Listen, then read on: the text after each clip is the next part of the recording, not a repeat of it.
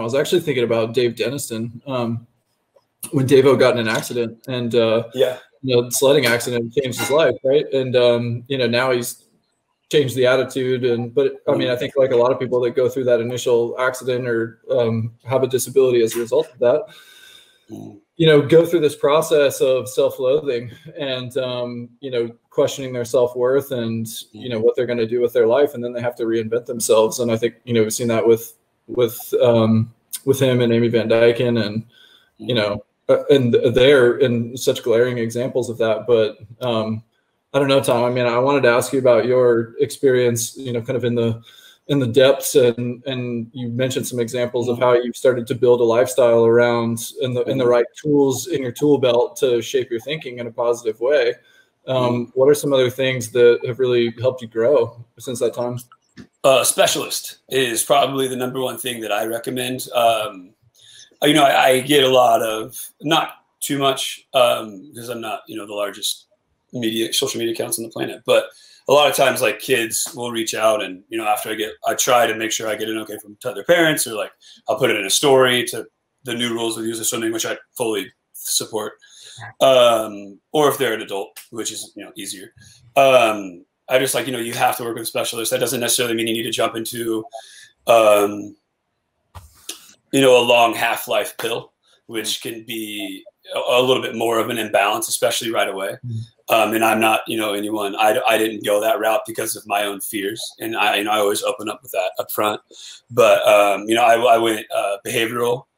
There was a guy we did like premarital MFT stuff with. And I went to him, and he, focused also on cognitive behavioral therapy and EMDR, and like the cutting edge of that kind of stuff, actually, which was random and a blessing.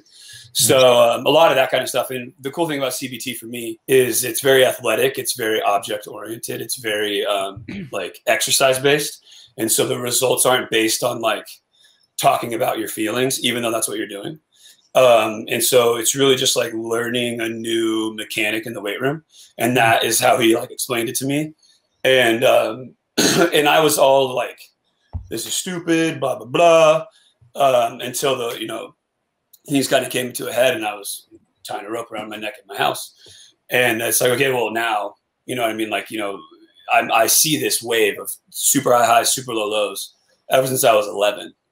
And so probably even earlier. And so it's like, I got to try this stupid stuff. And my therapist that I began working with that week was really smart about it. We had known each other. He had known of my like presumptions, and they're not unique. A lot of young American people have those presumptions about mental health care, just because I think there are a lot of quacks out there, if that's okay to say. But there's a noise. I don't know if you're going to hear it because it's a little bit later in the afternoon, but there's like a beep beep. We have one of the blind crosswalks like right outside my apartment, and there's a blind dude who uses it every day. So, so I think it's great, obviously, but it just annoys the living hell out of me. And so there's this like exercise that he does where I like move my hands like this, like every second and a half. And I think of like a positive experience, whether that be like a party or a day with my wife or spearfishing, like it doesn't matter. Anywhere where I felt like catharsis.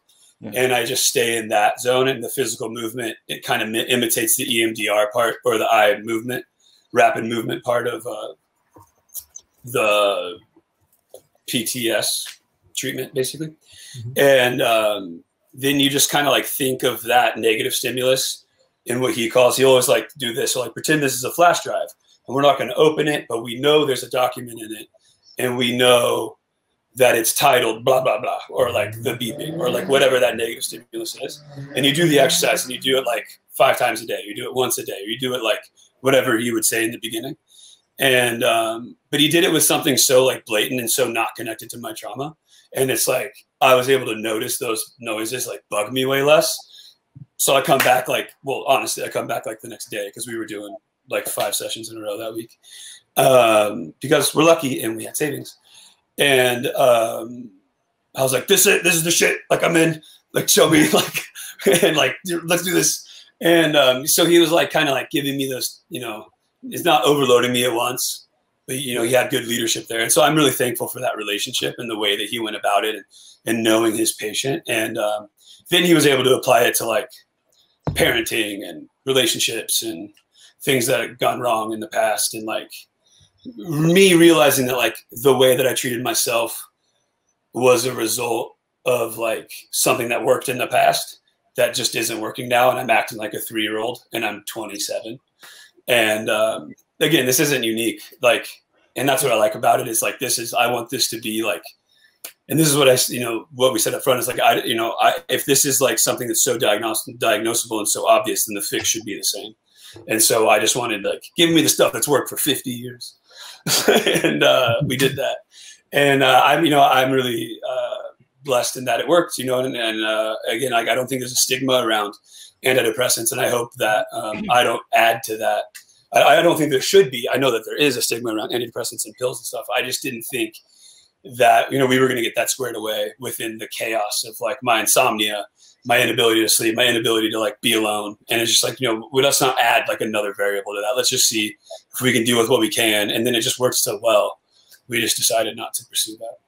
Tom, did you guys talk about how swimming influenced that? Previous podcast, we talked about we are trained millions of times to just to put pain aside, to put like the challenge aside and overcome challenges, and that's pain put aside. But so you're blocking pain, you're blocking hardships in life, but that's the same place you block pleasure and happiness and a good place. Yeah, and I think that I think there's a lot of athletes out there talking about that side of stuff, and like, they say like us as in like Olympians, and they put us in this box or like this post-Olympic hangover or like the depression. I think that like going to the Olympics and not doing as well as I wanted to, the frustration in my career and the lack of money added to that. But other than that, like, they were all very human emotions and stuff that I think I would have gone through with or without swimming.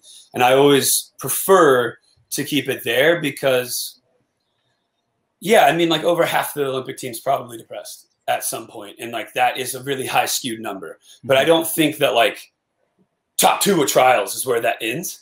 Like, I think that if you opened up that population, the numbers probably get worse, not better. And so I think that like putting us on that pedestal or talking about it that way as like a pro or whatever, or a professional, I don't know. I just think it's kind of needless line in the sand.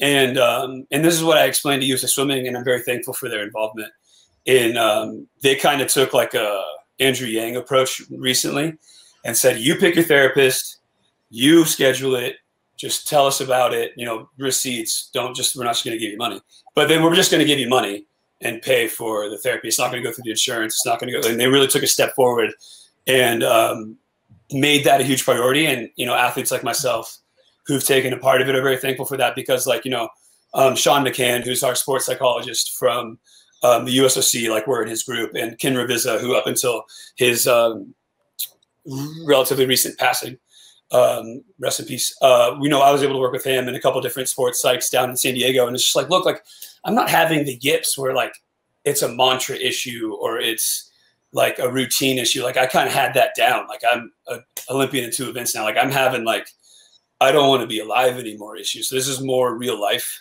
for me. And that's how I felt. Like I want someone in the room where I live every week. And that's kind of the part USA Swimming listened to. Good. More than this next part, which is fine. Like whatever they heard is great.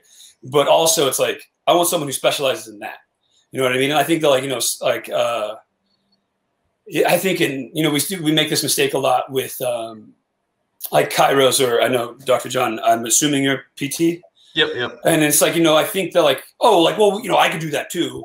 And I'm not saying that you do that, but I just see a lot of people in different fields say that. And it's like, no. Like, if I have like a distance question, I'm going to go to a distance coach. You know what I mean? If I have a sprint question, I'm going to go to a sprint coach. Like if I have a not want to be alive problem, I'm going to go to the not want to be alive psychiatrist or psychologist. Big time. And so that was my main argument. And I'm very thankful. It wasn't just me. The ones who are out and talking about it, like Jack Levant, Allison Schmidt, Phelps, and a couple others who have like made a huge push with USA Swimming. And so we're very thankful that we work under the best, not for the best NGB out there. So we're very thankful for them.